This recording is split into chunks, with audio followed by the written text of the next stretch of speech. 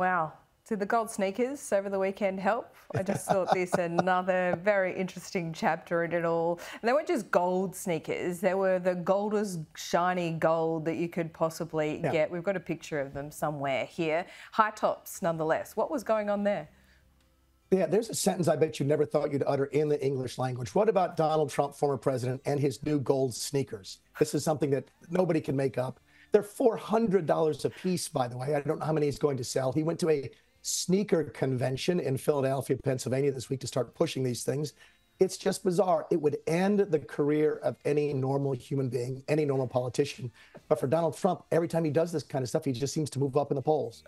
Yeah, he certainly does. He's not wearing them, I note. Would you wear those, Mick Mulvaney? No, not if you gave them to me for free. I'm not a sneaker guy. Gold is really not my color. I'm more into earth tones, as you know. Okay, well, that's good to know.